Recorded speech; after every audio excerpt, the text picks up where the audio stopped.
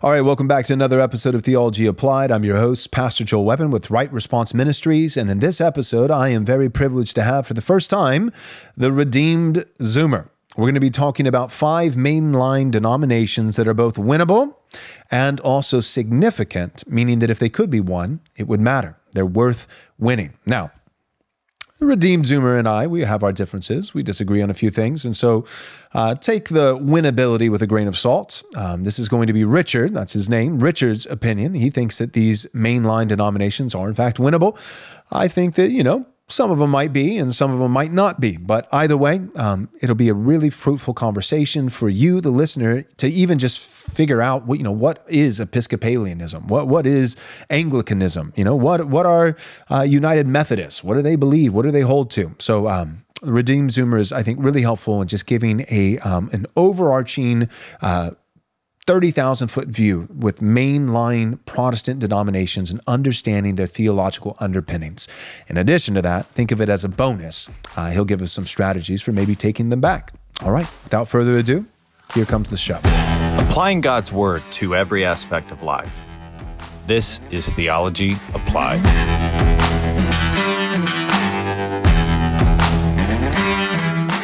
In this episode, I'm privileged to welcome to the show for the first time, the Redeemed Zoomer. Richard, thanks for coming on. Yeah, thank you, Pastor Weapon, for having me here. It's an honor to be here, honor to talk about God's kingdom and how young men can glorify God, serve God, fight for the kingdom, all that stuff. I know that's something you talk about a lot, something I care about a lot. So yeah, this is going to be great. Amen. So let our listeners know just a little bit about you. Most of our audience is probably, I think the bulk of our audience is like 35 to 50 years old, but we have younger guys who follow. So I'm sure some people are perfectly aware of who you are, and then there are other people who are probably not. So what is the Redeemed Zoomer? What do you do? Right. So my story is I come from a very secular leftist background because I went to public school in New York my entire life. I'm a Yankee, still not ashamed of being a Yankee, but that meant I had a very, very secular background. And I was very opposed to religion until I had a conversion experience at a Christian-themed music camp in the Midwest. I went from New York to the Midwest. I saw how much more alive people seemed when they believed in God, when they believed in Jesus Christ. So as a teenager, I had a dramatic conversion experience. When I went back home, all my Jewish and atheist friends were really suspicious that I'd become Christian. And once I started to question the religion of leftism, because it is a religion, I was basically excommunicated or canceled, so to speak. And it ruined my social life in high school, but that's when that motivated me to start studying the things of God, start studying the faith. And I was motivated to share the faith with others because I saw how absolutely terrible my generation is. Great. You said Jewish friends and atheist friends. Were you trying to be redundant, or are those two different groups? Not really, actually. I have a ethnically Jewish background myself. My dad was raised Reform Jewish. Most of the Jews in New York are Reform Jews. My dad converted to Christianity, and now he's an elder at the Presbyterian Church. But in Reform Judaism, it's just an ethnic social club. You do not have to believe in God. Right. You could believe in no God. You could believe in the pagan mother goddess. The only thing you cannot believe in is Jesus. Right, exactly. You can be a Buddhist, Jew, atheist Jew. Jew-boo. You just can't be a Christian Jew. Jew-boos are a thing. But no, you cannot be a Christian. That's the one thing that's off limits in those communities. Yep. So I hear. All right. Well, what we want to do with this episode is, from what I've seen in the Twitter streets, it seems as though you've got a pretty good sense of the pulse of mainline Protestant denominations. Most of our listeners are going to be evangelicals, so most of them are going to be theologically and culturally conservative. And have little to no experience with mainline denominations. And I would be one of those individuals. So I was raised in a charismatic background.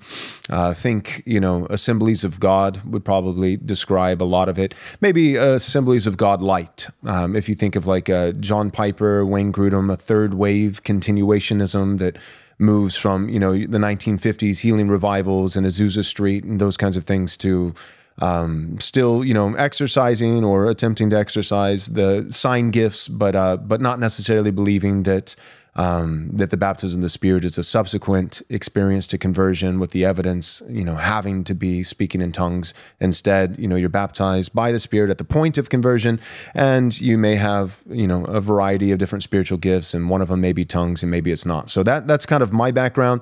The point is, when I think of mainline Protestant denominations, I think of dark, shadowy places where we should never go. So set me straight. Yeah, so the mainline does have a lot of that. In the mainline, you will see some of the worst things imaginable. I have seen some absolutely insane things that made me want to give up and go Catholic pretty much. I didn't, but it was just such a shock when I did see those things. The mainline, all these mainline denominations, whether the PCUSA, the United Methodist Church, the Episcopal Church, all of them are big tent denominations, big tent, where you'll have conservatives, moderates, liberals, and atheist communists all in one big denomination. So the media will only, both Christian and secular media, by the way, will only give attention to the absolute most crazy radical wings of these denominations. So if a pastor wears a Planned Parenthood robe and said, God loves abortion or whatever, the media is going to focus on that. If a pastor simply preaches the word of God and administers the sacraments faithfully, the media doesn't care about that. Like, the God's flock being fed, who cares about that? A huge political statement by a pastor, now that's something we should focus on. So the only time the mainline Protestant churches get any media attention, it's when there's some crazy liberal thing going on. But both of those exist within mainline denominations. So the church I was part of when I first became a Christian was one of the more moderate PCUSA churches. Some of not as conservative as some, not as liberal as some. It was just moderate. It was just your average, normal boomer, sort of lukewarm, but still pretty all right mainline church. But then when I was getting confirmed in the church, I went to a confirmation retreat hosted by the local presbytery rather than my congregation. And I didn't know this, but I happened to be in the most liberal presbytery in the country. And there I found a pastor who didn't believe Jesus was God, another pastor who called unborn children parasites, another one who called Tim Keller a fundamentalist. So I was like, dang. And that's when I was like, maybe the Catholics were right about Protestantism being bad. So I went back to my mentor who was a solid Reformed, person in my church. I said, what is up with our terrible denomination? And he was like, you have to realize the reason it got this bad is because of generations and generations of conservatives being passive, not speaking up, and running away when things got bad. So he told me I should stay in the denomination, stay and fight for it. But for the longest time, I didn't know how I could do that because liberalism seemed like such a powerful force. But then I started to study, cultural Marxism and critical theory, and I realized it's not just the church that liberals have done this to, or I guess you should say leftists. Leftists hijack absolutely everything. Leftists never create their own institutions. Right. All they do is hijack institutions that Christians create. They're like viruses. Viruses can't reproduce on their own. They have to hijack a healthy cell and turn that cell into a virus factory. Likewise, leftists never make any successful institutions. Like the leftist factories, Harvard, Yale, Princeton, they started as Christian institutions and they were hijacked by leftists. Right. Likewise, leftists hijack churches like the Presbyterian Church and the Episcopal Church and turn those into leftist factories as well. So I realized if we're ever going to stop the long march through the institutions that was planned by the cultural Marxists, we need to take back the institutions that they have taken from us. And that sort of motivated me to stay and fight for my deeply historically rooted denomination rather than just running away from the fight. All right. In terms of, that the analogy that you're using of virus, host, those kinds of things, I think of cancer, I think of, chemo. I think, it's difficult because I think there are multiple strategies. There's a strategy of stay and fight. There's also the strategy of allowing the host to be so weakened that it actually kills the parasite. There's nothing for it to feed on. But then, there may not be much life to return to. So there are pros and cons on both sides. Well, give us, let's do this. Could you provide for the listener a list of maybe 5 different mainline denominations that, and this would be the criteria, something that you think is significant It's worth winning. It's worth the fight. There's actually resources, and I'd love to hear what maybe some of those are, like what makes it significant, what makes it worth it, staying and fighting and trying to win. And then on the flip side, not just significance, but also feasibility. So 5 mainline denominations that are both winnable, they're feasible, they actually could be won, but also they're significant. If they were won, it would matter. Mm-hmm. Okay, great. So something all these mainline denominations have that their evangelical counterparts don't is something that is honestly necessary for Protestantism to survive, and that's institutional rootedness. In the Reformation, the thing that distinguished the magisterial reformers from the radical reformers is institutionalism. The magisterial reformers stayed in the institutions, stayed in the same churches and universities that used to be part of the Catholic Church, and reformed them. Martin Luther was preaching in the same church before and after the Reformation. Oxford was the same university before and after the Reformation. It went from Catholic to part of the Church of England. So the magisterial reformers, they saw their identity, the identity of the Protestant faith, was a reformation of existing institutions. Until recently, until modern evangelicalism, Protestantism has never not been institutional. Protestantism has never not been traditionally rooted. And I think this is kind of why we're seeing a flood of young people convert to Catholicism and Orthodoxy, because they're understanding the importance of tradition and institutions. And it's really hard these days in Protestantism to find an institutional Protestant church that still holds to traditional Protestant doctrines. So all across the board, something all the mainline churches have that is worth fighting for is this institutional rootedness, this historic rootedness. So the Episcopal Church, let's start with that. So many of the founders of America were Episcopalian. The Episcopal Church is integral to the very identity of the United States. I often like to say that you cannot revive a culture without reviving the church that it was founded upon. You can say that the United States is a pan-Protestant nation, but the United States culture was founded upon the Protestant churches, the descendants of which are now the mainline Protestant churches, the mainstream Protestant churches. Just the way I don't think you can revive England without reviving the Church of England. I don't think you can revive Sweden without reviving the Church of Sweden. And the leftists have been very intentional in hijacking these churches because they know how important those churches are for the culture. You can't revive, Italy without reviving the Catholic Church. You cannot separate religion and culture. Mm-hmm. So the Episcopal Church especially is very important for the foundation of America. There's so much American heritage in the Episcopal Church. If you go to Trinity Episcopal Church on Wall Street, absolutely beautiful church. It was George Washington's church. And of course, they have pride flags everywhere because the left was very intentional to hijack everything that matters to American Christian culture. A Christian culture is enemy number one of the left. That's why they want to hijack it. So now the Episcopal Church is deeply hijacked, but there is a path for retaking it because there still are conservative bishops. The Reconquista movement I'm part of is actively partnering with some of the conservative bishops in the Episcopal Church. And we have a map of Episcopal churches that are either explicitly allied with the cause or at least share some of the values of the cause of being fortresses of traditional Anglican Christianity within the Episcopal Church, within the broadly liberal Episcopal denomination, and staying to fight for it. Real quick, as we're going through this list, could you also, for the listener, just take a moment and define each of these denominations? So when you say Episcopal, what's the easiest way to explain Episcopalianism? Yeah, it's another word for Anglican. Episcopal refers to the government structure. Anglican refers to the theology. So Episcopal is the most high church of all the Protestant denominations. It's the most Catholic out of all of them. Sometimes Anglican theology is described as a via media or a middle way between Catholic and Protestant. So especially a lot of people who are craving a traditional, Anglo-Saxon form of Christianity, Episcopalianism is the way to go. There are a few conservative Anglican offshoot denominations, but they just don't have the tradition because they split from the 300-year-old denomination that contains all the American heritage. So I don't know, the ACNA, for example, yeah, it's got great theology, but I'm sure all of them would really like to see a revival of these traditional Anglican institutions like the Episcopal Church. So that's what Episcopalianism is. There are conservative bishops that are on our side. They're a minority.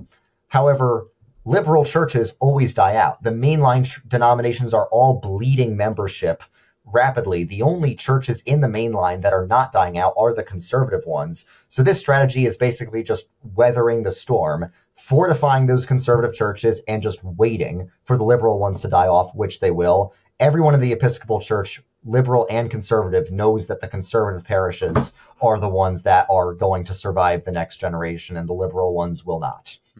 Would you like to get control of your money and set up a system that will guarantee for the rest of your life tax-protected compounding interest and growth? How about having 24/7 electronic access to your money for funding wisely chosen investments, home improvements, and other large expenditures without going to the mainstream banks? This is not a dream, but it could actually be a reality when working with our sponsor, Private Family Banking. See their contact information in the show notes below. To make this season even brighter, Private Family Banking is giving away a pair of tickets, a $500 value, for the upcoming Blueprints for Christendom 2.0 conference, which is taking place on March 1st, 2nd, and 3rd of 2024 in Taylor, Texas. To enter the ticket giveaway, join their email list by sending an email to banking@privatefamilybanking.com. Again, that's banking@privatefamilybanking.com with the subject line of your email saying tickets. Then include your full name and mailing address in the body of the email. The ticket giveaway entry period will end at midnight Central Time on February 13th, 2024, and the winner will be notified via email on February 14th. You must be 18 years of age or older to enter, and only one email per person can be entered into this giveaway drawing. Did you know that fresh American black elderberries are naturally high in vitamin C, vitamin B6, phosphorus, and vitamin A, as well as many anthocyanins that serve as antioxidants? Regular supplementation with elderberry extracts has been shown to decrease chance of influenza and lessen cold duration and symptoms. The Kings Ridge fresh frozen elderberries are hand-picked, destemmed, washed, and quickly frozen at their family farm in East Central Indiana. The Kings Ridge is a quality-oriented family farm focused on building Christendom. Our friends Trevor and Autumn truly hope that their elderberry syrup and fresh frozen elderberries bless your family this cold and flu season. Don't buy dried European elderberries and support the global economic agenda. Instead, visit tkrfarm.com and purchase your elderberry needs from the Kings Ridge Elderberries. Again, that's tkrfarm.com. So next week, we have the United Methodist Church. Now, this is something I get a bit angry about because the United Methodist Church could have been retaken by the conservatives because in 2019, they had a gay marriage vote, and the conservatives won. However, correct me if I'm wrong, but because of non-Western nations, because it's an international, global denomination. Yes, but there still are a lot of conservative United Methodist churches in the United States. It was the international ones that just pushed the vote over the edge. Right. So when the conservatives had a victory, the progressives' mindset was, we're not giving up. We're going to stay and fight. We're going to retake it. And the progressives made plans to retaliate. They tried to rig the voting systems. And then in response to that, the conservatives, fearing a future progressive victory, all split off, ran away to form the Global Methodist Church, in the process losing tons of their property, having to pay the liberals tons of money to leave. And it was a total disaster. The conservative mindset was, we might lose, we have to run away. And the progressive mindset was, even though we did lose, we're going to stay and fight. So it was the progressives that were a lot more bold and courageous. And that's kind of why they won. So the conservatives totally could have won over the United Methodist Church. There are some people who try to say, oh, we conservatives, we had no choice. We had to run. But I've heard a lot of other United Methodist pastors who are like, no, it was just pure, cowardliness on the part of the conservatives. They totally could have won. They just didn't want to be associated with a denomination that had any liberalism in it at all. You'll hear conflicting stories. It was one big mess. But the point is, even after all that, even after a lot of conservatives jumped ship, there still are a lot of conservatives in the United Methodist Church. And it's the same deal as with the Episcopal Church. The conservative churches are a lot healthier. And the conservative churches can last the next generation, and the progressive ones can't if we just fortify them. So why is the United Methodist Church very important?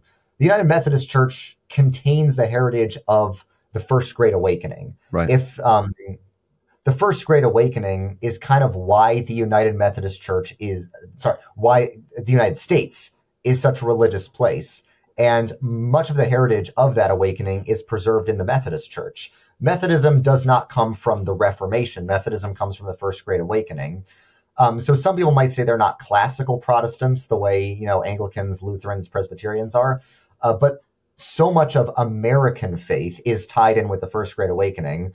So some people have said the United Methodist Church is a uniquely, American thing. Real quick, if we can pause on the United Methodist, just for the listeners. So when you correct me if I'm wrong, when I think Methodist, I think Wesley's. So I'm thinking John and Charles Wesley. I'm thinking Arminianism.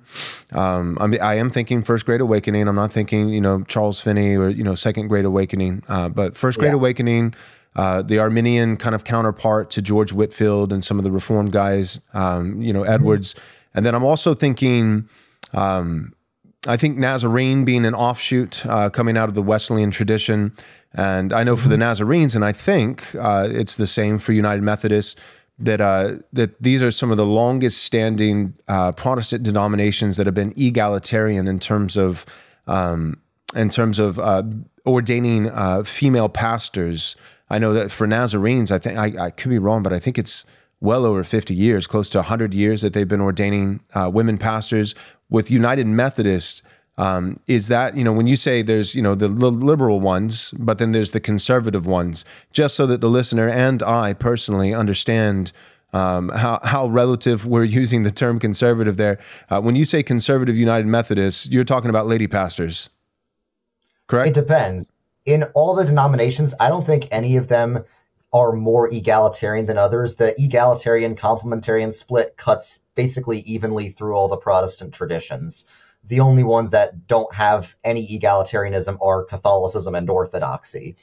The egalitarian movement of the 20th century, it affected every Protestant tradition equally. So I wouldn't say there's anything uniquely egalitarian about Methodism. You're right that it is generally Arminian. There are Calvinistic Methodists like Whitefield, like you said.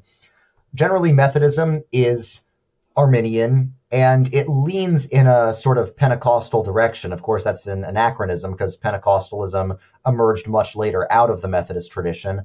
I think Methodism provides a good place for people who want to be open to the gifts of the Spirit, people who want to be continuationist, but want something a bit more traditional and regulated than Pentecostalism. Right. Okay. And for some reason, the Methodists get a unique reputation for being liberal out of all of them. I don't think that's actually true, because the Methodist Church still has not officially legalized gay marriage, whereas a lot of the other ones, including the Presbyterian and Episcopal Church, have. So yes, there's liberalism in the United Methodist Church. There's liberalism in all these mainline denominations. So I don't understand why they get singled out as the liberal ones. The most liberal mainline denomination is the United Church of Christ, which I'm not going to include in this list of 5 denominations because they are very far gone. It's going to be almost impossible to retake them anytime soon. I'm still leaving it open for much, much later. But So that's the United Methodist Church. Arminian Wesleyan theology. Methodist theology is basically Calvinism minus predestination, because Arminius was a Calvinist. He agreed with Calvinism on everything except predestination. Oh, yeah. I still use, on a somewhat regular basis, Jacobus, his definition of total depravity. People always think it's John Calvin. But, yeah, I mean, the whole thing that, the reason why he was able to squeak in underneath the banner of orthodoxy is because he wasn't a Pelagian. It wasn't this idea that, man is innately neutral or good and that he's reaching up to God. It was, no, man's totally depraved. The linchpin is just, the doctrine of prevenient grace. So it's this idea that man is totally depraved, just like you would have within the Reformed scheme of soteriology. But the idea was that that God, in the preaching of the gospel, that the Holy Spirit, would basically temporarily and partially, so for a moment and not all the way, but partially and temporarily bring someone from a state of spiritual blindness, deafness, deadness, to a place of somewhat of a moral neutrality, to where they could, choose to receive the gospel and move forward, and then, with that faith be granted regeneration and a new heart and be born again, or they could, miss the window of grace. And that's what, you have like the anxious bench, as it, developed further into the second great awakening, those kinds of things. But my point is just to say that, when you talk to the typical Arminian today, it's not actually, it's not Wesleyan. It's nothing that John Wesley would recognize. People today, when they talk about an Arminian, they think it's Arminian, but an Arminian idea of salvation, they're saying that people really can just choose God. Whereas, Jacobus would have said, no, of course they can't. It's got to be this prevenient grace that brings them to this, temporary suspended state of, where the spiritual blindness is dissipated, at least to an extent, to where they can choose Christ upon the hearing of the gospel and move to faith. And so, that's very, very different. Yeah. Absolutely. Methodist theology is not semi-Pelagian the way like provisionism might be. Methodist theology has basically an identical view as Calvinist theology does on the sacraments, for example. So that's why I kind of like it, to be honest. And another thing that I think is very inspiring, that's been inspiring to me, is how many military analogies Methodism traditionally uses, because their whole point is the Christian faith needs to be alive and active. You can't just have a passive faith. So it's like, yeah, you're saved by faith, but that faith needs to be alive and active or the flames will die out. That's why all the Methodist logos have fire in them, because fire represents the Holy Spirit. Rejoice the Lord is King. That's a Methodist hymn written by Charles Wesley. Beautiful hymn, amazing hymn. So I really, really like the Methodist tradition, by the way. I don't like how it's been hijacked, but I also want to help restore it. So the next one I would say is the PCUSA, the Presbyterian Church USA, which is my denomination. It's not the only Presbyterian church. There's a bunch of different denominations that have split from the mainline Presbyterian church over various years. So like the first one was the OPC, which is like hyper conservative. Then there's the PCA, which is mainstream conservative. And there's hyper conservative. Real quick, can you define the OPC as hyper conservative? I don't know. I'm a bit of a hyper conservative myself, Richard. I'm not sure if you're aware of that. So what is a hyper conservative? Well, when I say hyper now, in some ways I am a hyper conservative as well. But because I've been immersed in a liberal culture, you have to make a distinction between PCA conservative and OPC conservative. I think we can all agree OPC is more conservative than the PCA. Yeah. Even if PCA is not as conservative on some issues as we'd like, right? Anyone in our culture who is opposed to abortion and gay marriage is conservative, right? Objectively so. So when I say hyper conservative, I'm not saying, oh, they're too conservative for me. Gotcha. I'm just saying they are more conservative than the PCA is. Great. At the end of this, I'll let you keep going. Sorry to interrupt, but at the end of this, I do want to hear. I think our listeners would be curious, at least the ones that know you, just to hear, a little bit of your own theology and where you hang your coat. But go ahead. Yeah, sure. There's a lot of offshoot Presbyterian denominations, but the only mainstream one, the only one that really has the institutional continuity with, John Knox and the Reformation and all these, traditional seminaries like Princeton Theological Seminary, all those, is the PCUSA. Now, there are some institutions in some of these other denominations, but the one with the greatest institutional strength is still the PCUSA. The PCUSA has way more resources, way more, historic church buildings. I know that's not everything. So unlike with the Episcopal Church, I think Presbyterianism could still survive without the PCUSA, but still the PCUSA contains so much Presbyterian heritage that generations of faithful Christian men have donated their entire lives to. and it's the only denomination I've ever been a part of. I don't really see a good reason to leave. So yes, the PCUSA has tons of liberalism in it. I think in the PCUSA, the way the numbers would work is 40% is progressive, meaning, pride flags, pastors who don't believe God is real, all that stuff. 50% is basically moderate, lukewarm boomer congregations. That's sort of what my church would fall into. So it's like, in those congregations, you could be a liberal and be fine. You could be a conservative and be fine. And the pastor is careful to not say anything that would offend liberals or conservatives. And then 10% would be solid conservative congregations. I have a whole map listing where these solid conservative congregations are. There's an alliance of conservative congregations in the PCUSA. And of course, yes, it's not as conservative as maybe we would like, but they still take a strong stand against gay marriage, strong stand against abortion. And if you listen to some of them, like Bruce Gore teaches at First Presbyterian Church in Spokane. If you listen to him, it sounds like you're listening to Doug Wilson, basically. He's strongly, post-millennial. He talks a ton about how America's not just a Christian nation, but a Calvinist nation. It sounds like you're listening to one of these Christian nationalist dudes, except he's a teacher in the PCUSA. So in many ways, the conservative end of the PCUSA is indistinguishable from the PCA or the CREC, except I would say a lot more high church, a lot more institutional and all that stuff. So I see these two different groups of people, like the Christian nationalist Doug Wilson crowd on one side and the conservatives in the PCUSA on the other side, saying basically the exact same things, but unaware of each other's existence. If you go to no one in the PCUSA has any idea that the CREC exists. I'm probably the only person in the PCUSA who knows that it exists. And most people outside the PCUSA think it's all super liberal. They don't know that there is this strong conservative faction within it. So now, what is Presbyterian theology for those who don't know? I honestly don't think the PCA or OPC, especially the PCA, I don't think they've done a very good job representing what Presbyterian theology is, even though they've done a way better job than PCUSA has. But traditionally, even though the PCUSA on average is a lot more liberal than these offshoots, it's also a lot more traditional on average. Because I hate the stereotype that Protestantism is not beautiful, is not traditional. Almost any PCUSA church is a beautiful stained glass stone castle looking building with a beautiful choir. Everyone's wearing robes and all that. And it's not even high church. It's what low church used to look like before modernism struck.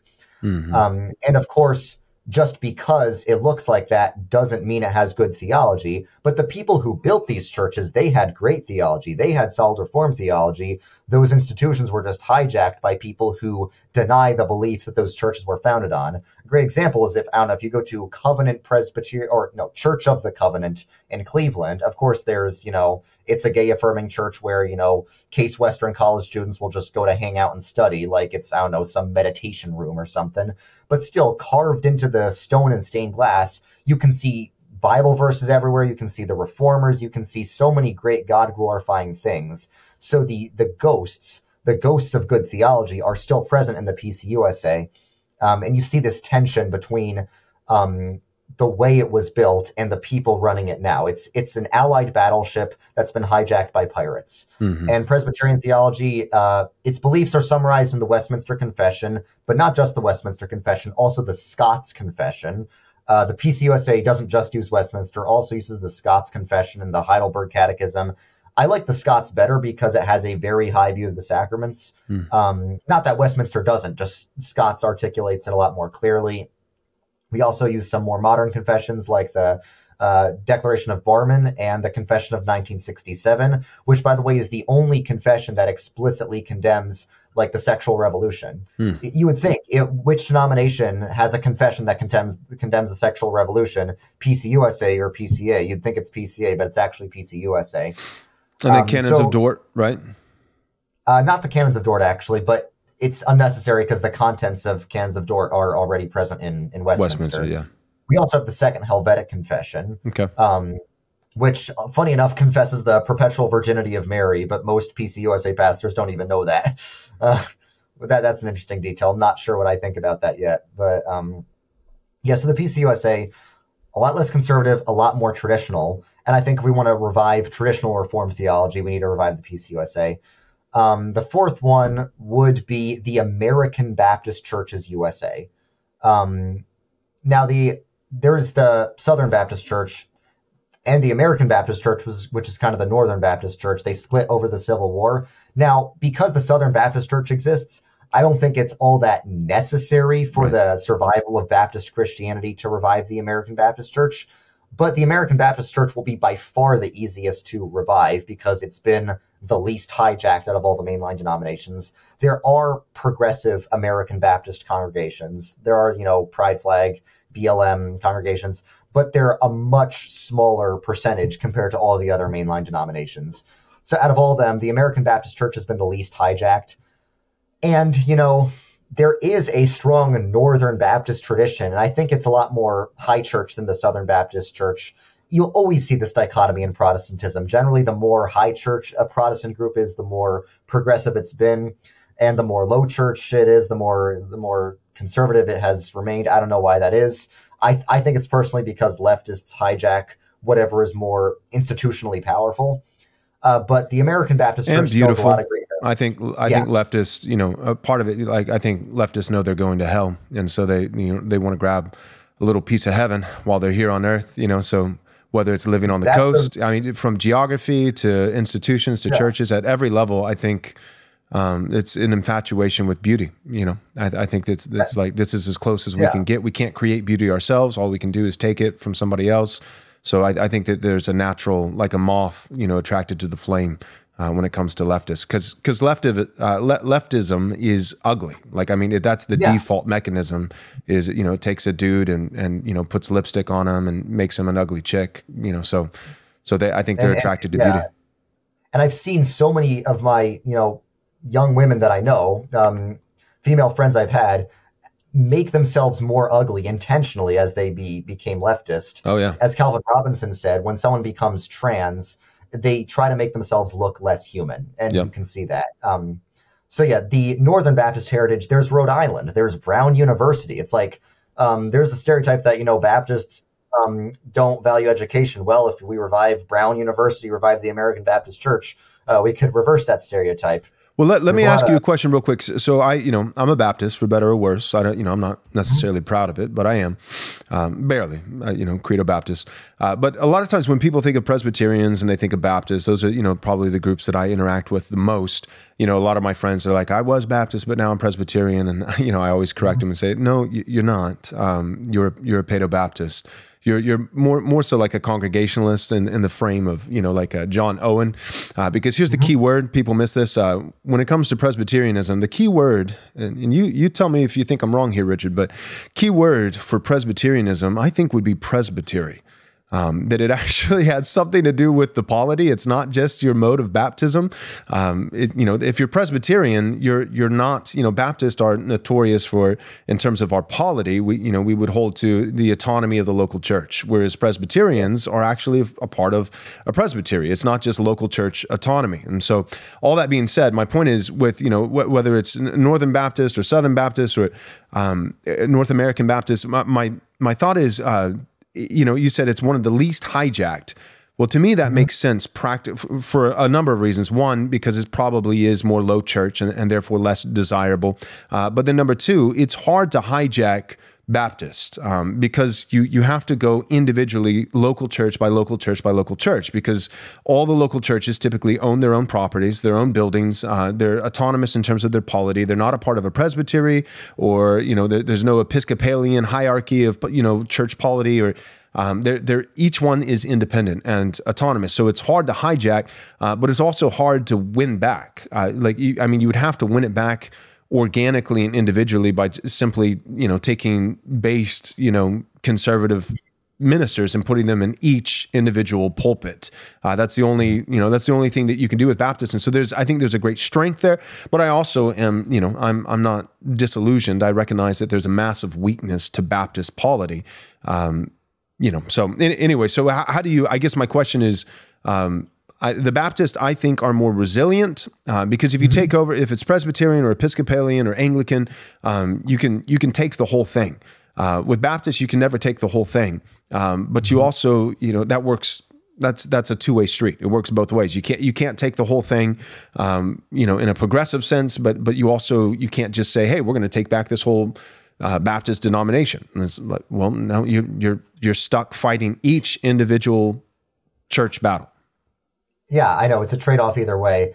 I was wondering why the American Baptist Church was the least hijacked, and I was wondering if it was Congregationalism, but then I remember the most hijacked denomination is also Congregationalist, What's the that? United Church of Christ. Oh, they okay. are the descendants of the Puritans. They're by far the most liberal, most hijacked, and the same is true in other countries. I think the most liberal denomination in the world is the United Church of Canada, whereas conservative churches in the United Church of Canada, also Congregationalist, are like progressive churches in the Episcopal Church. It's absolutely insane. It's like in the United Church of Canada, if you are a theist, that makes you in the conservative faction.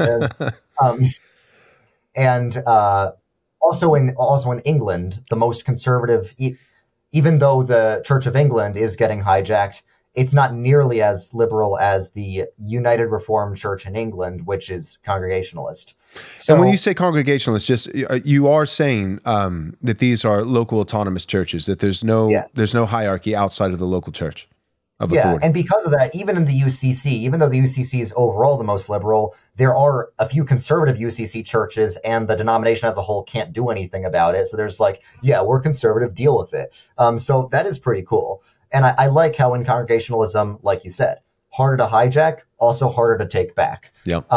So the reason I guess I would say the reason that the UCC got hijacked despite being Congregationalist is probably because the seminaries got hijacked. So they just began churning out progressive pastors, whereas I don't think many of the Baptist seminaries got hijacked nearly as badly.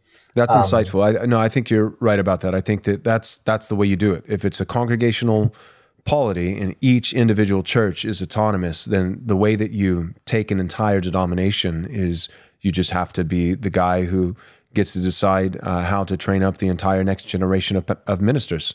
If you can hijack the seminary and start teaching, and you think of like the conservative resurgence that happened with, Southern Seminary back in the day with Moeller. It was like there were professors on the first day, taking the Bible, throwing it in the trash can in front of their students and saying that Jesus was the bastard son of a whore, and then Moeller got in there and fired them all, and a bunch of people graduated, wouldn't even shake his hand on the platform, and that's very inspiring. That's very inspiring. If the Baptists could go from throwing the Bible in the trash to being the most conservative mainline denomination there is. From what I know, you obviously are more informed on mainline denominations, and I'm not saying Southern Baptist even fits that category. But if we're talking about just sheer size, take history out of the equation. But if we're just talking about sheer size, from what I know, it's a fact that's indisputable that Southern Baptists they're the only mainline Protestant denomination of even close to that size that went full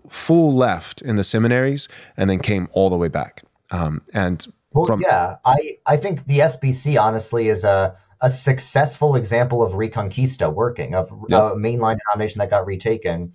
The SBC and the LCMS are both examples of denominations that are technically mainline, historically speaking. Right. The only reason they're not in the list of mainline denominations is because they're not liberal anymore. LCMS also had a Reconquista, sort of, not as severe as SBC, but there was the whole Seminex controversy. Have you heard about that? No.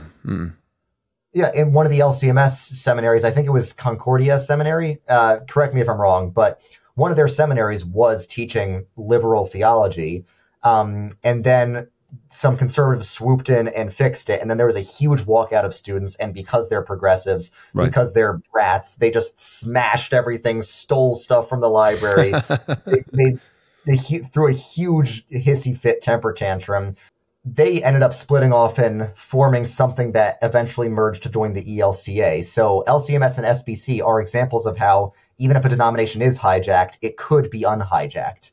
So respect to the Baptists. It's like, some people think I'm anti-Baptist just because of how much of a stickler I am for, traditional liturgy and sacramentology. But honestly, the Baptists have done the best to combat liberalism within their ranks. I think you could say, as a Paedo Baptist, I think you could somewhat credit credo baptism for that, because does somewhat prevent, unbelievers from having too high a role in the church. Right, yeah. I mean, I think it's the polity. So I think it's the congregationalism, the local autonomy. And then, I think that, for better or worse, regardless of where you land theologically on that issue, I think that regenerate church membership as a conviction is, it's going to naturally police its borders, at least more. There's no perfect policing. I'm a Credo Baptist minister, and I have baptized, plenty of unregenerate people.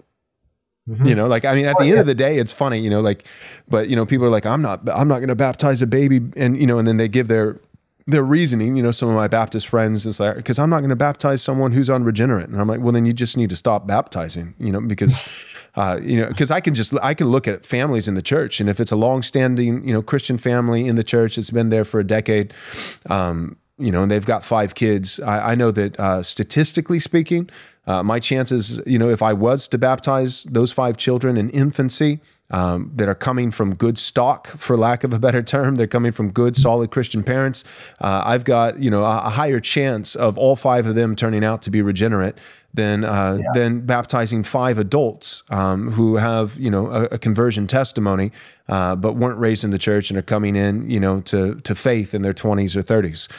In the final analysis, statistically speaking, if you just turn the clock forward 10 years, there's a good chance that I'm going to have a higher percentage of apostasy for, the 5 adults that I baptized without a Christian, upbringing than the 5 infants that were raised in the church by Christian parents. So, anyways, that sounds like a very classical Calvinist view of, what election even is, because, Calvin said we can't really know who is elect or not. We can only trust in, faithfulness over a long period of time. Right.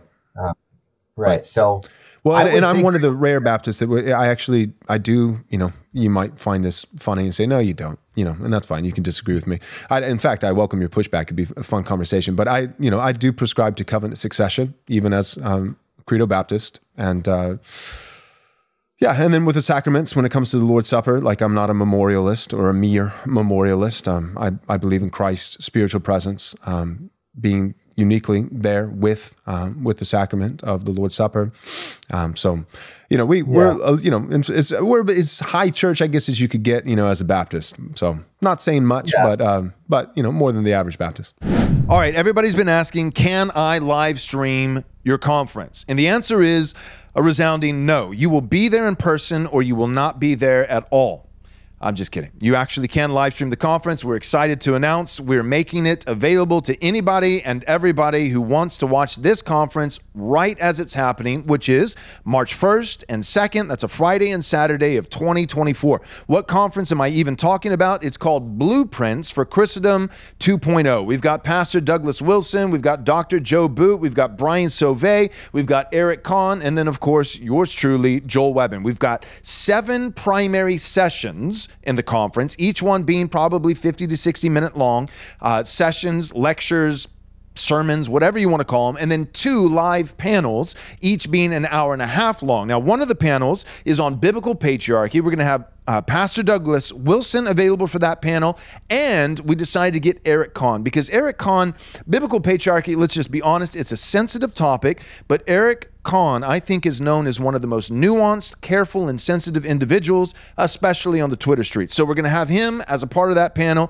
It'll go really well. Then the second panel is Haunted Cosmos live show. You've got Brian Sauvé and Ben Garrett talking about the most unhinged things imaginable, hopefully some things that are actually truthful. Now, there will be some truthful things. They're going to stick to Scripture, and when they speculate, and they will, they'll at least let you know that it's speculation, and they won't pass it off as though it's in the infallible Word of God. So, live stream this conference. How do you do it? Go to patreon.com/Right Response Ministries. Again, that's patreon.com/Right Response Ministries. A lot of guys charge $50, $60, $80. We are asking that you would simply partner with us for $10 a month. And let's be real, you could do it 1 month, live stream all the content, and then cancel your subscription. And if you do, no harm, no foul. If you want to stick with us and support this ministry and what God's doing through Right Response, then praise God. That's great, and we thank you. Either way, technically, it's only $10. Go over the last denomination real go for quick. it. and it's the RCA, the Reformed Church in America. This has also not been very hijacked. I'm familiar with them. Yeah, the RCA received the Reconquista movement the best. So this is not in my list because it's a very liberal denomination that I don't have the highest hopes for. So what we did on Reformation Day, this past Reformation Day, all the factions of the Reconquista movement, the Reconquista members in every 7 mainline denomination wrote 95 theses against liberalism tailored to their own denomination and emailed them to every mainline church. I mean, every mainline church in the country, that had an email. And we also physically posted copies of our 95 theses on the doors of hundreds of mainline churches across the country. There's thousands of young people and some pastors as well involved in the Reconquista movement. And different denominations received the 95 theses differently. The ELCA, the bishops all sent out emails saying, oh, these are a group of, Nazi terrorists, whatever, all sorts of, silly left-wing screeching accusations that made no sense at all. But the RCA received the 95 theses very well. And they were like, oh, thanks for sending us this. This is very interesting. We're going to discuss it at our next synod meeting. And members of the RCA Reconquista, they've started an organization called the Reformed Revivalists of America. They've been invited to RCA general conferences and stuff. So I think of all the Reconquistas so far, the RCA Reconquista has been the most successful. Generally, the Dutch Reformed denominations, parallel to the Presbyterian denominations, have always been a bit more doctrinally faithful. So what I mean by that is the RCA has always been more conservative than the PCUSA on average. The conservative Dutch Reformed denominations have always enforced confessionalism more strictly than the conservative Presbyterian denominations. So I think the Dutch Reformed are a lot better than the Presbyterians are at maintaining doctrinal purity. The Protestant churches in the Netherlands are, I think, a bit more conservative than the Church of Scotland, for example. So respect to my Dutch Reformed friends for that. So the RCA, I'm very optimistic about. The United Methodist Church, I'm not quite as optimistic about. The two I'm most pessimistic about are the two ones that I did not include in this list of 5, the ELCA and the UCC. Luckily for the ELCA, I think by God's providence, the denomination that's going to be hardest to Reconquista is also the one that is least necessary to Reconquista, because we also have a parallel mainline conservative Lutheran denomination, which is the LCMS. Mm-hmm. While, yes, I would love to still retake the ELCA because there's a unique Scandinavian heritage to the ELCA, whereas the LCMS is more of a German heritage, and they represent 2 different theological streams within Lutheranism rather than just 2 different ethnicities. The German Lutheranism is a lot more, by the book mainstream confessional, and Scandinavian Lutheranism is more pietistic, more, think Kierkegaard, stuff like that. Interesting stuff to retake. I'm an irenic ecumenical guy, so I would like to see all sorts of different expressions of Christianity healthy and thriving and working for. I see different denominations as provinces of the kingdom of God, which makes it's like nails on a chalkboard to Eastern Orthodox people when I say that, but you know what I mean. So those are the 5 denominations. So do you have any questions for me about what I believe or about the Reconquista movement as a whole? Yeah. So you're Presbyterian. Yeah. I'm assuming that you're Reformed with your soteriology. Is that correct? Oh, yes. Yes. Yep. So that means 5 points of Calvinism, even though that's just a small part of what Calvinism actually is. I know. It's still correct. All of it's correct. We're saved because by grace alone, fundamentally, and faith and works flow out of that. Right. Men and women, your views on men and women, I'm assuming that I don't know, you may not like the word patriarchy. What do you think about that? Well, it's how do you define that word? Of course, anyone who believes that a woman should take her husband's last name, which I do, believes in some sort of patriarchy. Right.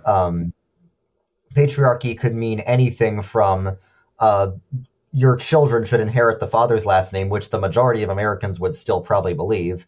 It could mean anything from that to, women can't sneeze in public without their husband's permission. So when we say biblical patriarchy, I confess that that's something I have not spent much time thinking about as of now. I'm sympathetic to people. I definitely oppose the feminist movements. What should we believe instead of mainstream feminism? That's something I'm not quite decided on at this time.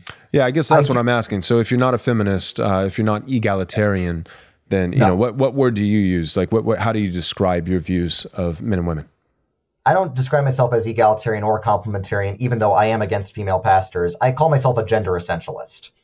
So my view of gender roles is they shouldn't be challenged. They also don't need to be enforced. You know, in middle school, nobody tells the boys and the girls to sit on opposite sides of the auditorium. It just happens. Men and women are simply different by nature.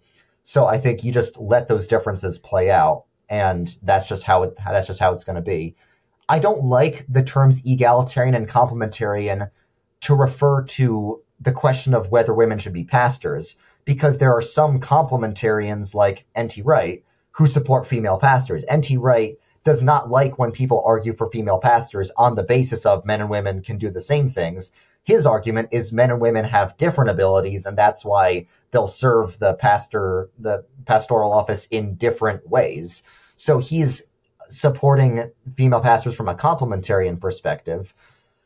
And there's also some egalitarians who, just out of obedience to tradition, think of like more liberal Catholics who don't think women should be pastors simply because it's tradition. I've heard some Catholics, they don't believe 1 Timothy 2:12 forbids women from being pastors. They simply don't have female pastors out of obedience to tradition. Mm-hmm. So I don't think the labels egalitarian and complementarian are necessarily the most helpful for describing the debate over whether women should be pastors. I've always had a complementarian view of men and women, that they complement each other. In the most abstract sense of the word. I used to support female pastors. I used to make arguments for female pastors. The whole like, oh, women were the first witnesses to the resurrection and all that. It was actually my girlfriend who tore my argument to shreds and convinced me to not support female pastors because she's always been part of the PCA. So yeah, I used to, when I first converted to Christianity, it wasn't like I immediately abandoned all my left-wing views. It took 2 years after converting for me to realize homosexuality is wrong. And it took me 3 years, really 3.5 years to realize women shouldn't be pastors. Right. It took me, I went through a process of deconstruction, but what I deconstructed was the religion of leftism, not my Christian faith. Yeah. So yeah, I'm definitely, women should not be pastors because the Bible says they should not be pastors. Mm-hmm. I've heard some arguments for women being pastors, but I haven't heard one that does not rely on mental gymnastics. So, yeah. The reason I think, I use biblical patriarch, one, because it's a very old word. And I think it's a good word. I think it's a biblical word. But also I use it to, compare and contrast between patriarchy and complementarianism. I'm not a huge fan of the term complementarian. One, because it's, it's the term's 15 minutes old, so Piper and Grudem, 1988, coined the phrase. And, I do believe that men and women are created by God as similar, but also distinct. And, the similarities are enough to where, the woman actually is a suitable helpmate, and the distinctions are enough to where they actually complement one another. So I'm fine with the basic, the basic premise, the concept is fine. But this is what I've noticed. I think complementarianism has come to, it's come to just imply people, it's just assumed, baked into the term that the differences between men and women are strictly physical. So that there's a difference in role, distinction in role. The distinction in role stems from a distinction in design, but that distinction at the level of design doesn't go any further than physical design.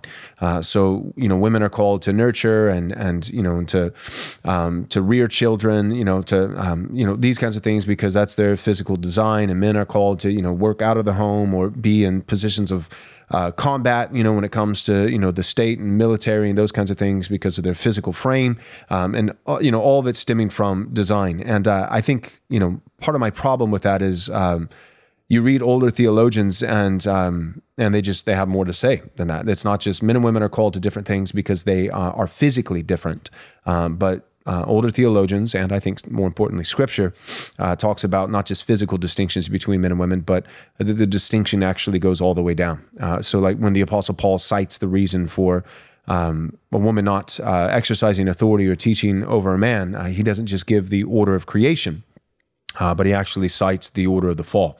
It was not man who was deceived and became a sinner, but the woman who was deceived and became a sinner. You read, any older theologian, especially before the 1960s, and they're just going to say it as though it's a matter of fact. That, that like with very little explanation, because in their mind it didn't need to be explained. It was just a universal truth that women are more susceptible to being deceived than men.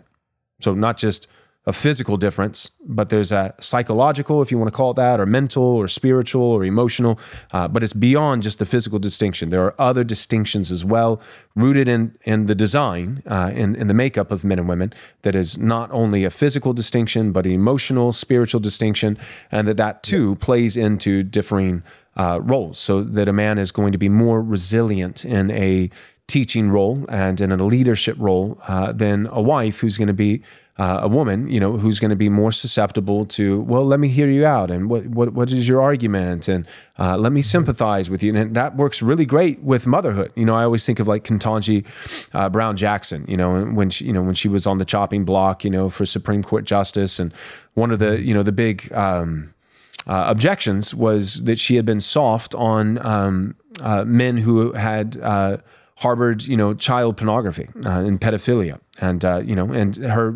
her mindset is, what it seemed to be compassion. It's like, well, this poor young man, he probably didn't have a good mom. And that's great if she wants to be a mom, but if she wants to be a Supreme Court justice, a man's perspective is, you did what with kids? Okay, let's get a rope and find a tree and let's, take care. Ace. Like it's very, men are very, we're just different. And so, but my point is that difference that I just described with Ketanji, Brown Jackson, none of that is has to do with how much you can bench press or, hip radius. That's not a mere, physical distinction. That's an emotional or mental or psychological or spiritual distinction. So when I say patriarchal, all I mean is father rule. We live in the Father's world, and the Father has chosen to disseminate his blessings to his image-bearing creatures through fathers, familial fathers, ecclesiastical fathers, civil fathers. So we live in the Father's world, and he blesses his image-bearing creatures through fathers. That's what I mean by patriarchy. But beyond that, the reason why I use patriarchy instead of complementarian is because in my experience, anytime I'm talking to somebody who's complementarian, they believe that men and women in the area, the realm of role, that their roles complement one another because they're distinct, but the distinction of roles is exclusively stemming from a distinction in physical design, but not emotional or mental or anything else. And I think patriarchy, I'm saying, no, there's a physical difference, but there are other differences as well. And just all I have to do to prove the argument is one. And I think biblically I can cite, the example of, but woman was, deceived and became a sinner. And I think the Apostle Paul, I don't think it's arbitrary or random. I think he's citing the order, not just of creation, but the order of the fall for his reasoning for why a woman should not teach a man, because a woman was not just because she has hips and breasts, but because she was deceived. So. Exactly. I even when I supported female pastors, I recognize that the Bible teaches women are more easily deceived. I also experienced that in my own personal life because this transgender movement, it's a social contagion. Homosexuality is a contagious disease, just like, the flu. And it's often, social contagions happen a lot more rapidly among groups of girls than among groups of guys. I think depression is also a contagious disease that circulates among girls. There's a big link between depression and homosexuality. I think my most radically right-wing view is my views of psychology and mental health, that a lot of what psychologists say is total BS. But what I've seen is, even when I try to mental gymnastics my way into supporting female pastors, I recognize the reality that women are more easily deceived than men. What I also believe, and I still think this is true in some sense, is women, because ideas are more contagious among women think in groups. Women are like sort of dogs. They act and think in groups. Men are like cats. They act and think more independently. So in some sense, women are also more susceptible to the gospel because I think they might have less individualistic pride. We see that Mary, the mother of God, was a lot more willing to accept God's commands for her, a lot more than a lot of the male heroes throughout the Old Testament are. It's like God tells a man to do something, like God tells Jonah, like, hey, preach to these people. Jonah's like, no, I hate them, I don't want to. And then God tells Mary through the angel that you're literally going to give birth to God. And she's like, okay, sure. So I think of course, there's a good side to women being more easily persuaded, more. It's not. Just to clarify, it's nothing. In my assessment, it's nothing but positive. There's only the positive side. The only thing that makes it negative is because it's God's design, and I think it's purposeful. Yeah. I don't think it's just a result of the fall. So I don't think that in a pre-lapsarian world that Eve would have been theologically and mentally and emotionally just as resilient as Adam. I think they still would have been different. That Eve would have had just a more by nature just a more natural, accepting, following, submissive disposition than her husband. I think that's not just a part of the curse, but that's a part of the design before sin ever entered the world. So I think it's entirely positive. It only becomes negative when you take someone who has a different design and then you put them in a male role. That's what makes it bad. But if a woman is in a womanly, domestic, nurturing role that God intends for her, then all those things are net positives. They're all strengths. None of them are weaknesses. In fact, they're vital. Without that component in the home, then the home it's cold, it's stale, it's not a place where children want to be. So we need women to be women, and we need men to be men. But it also makes sense in terms of household conversions. When I think about that, back to like the example I was giving earlier, of 5 children, coming from good stock, they're the 4th generation of a Christian family, where there's been no apostasies, and their parents have loved the Lord and grandparents have loved the Lord. Like I think, same kind of thing.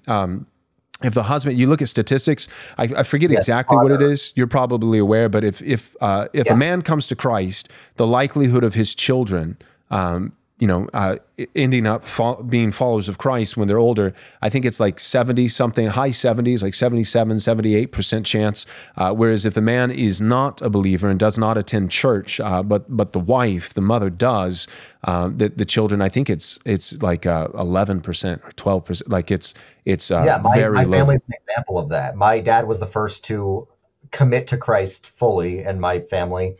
In my family, I was the last one to become Christian, but the first one to become conservative, because even after both my parents became Christian, it took them a much longer time than it took me to deconstruct the leftism they were, grew up around and stuff. But yeah, my father was the first one in our family to become a Christian.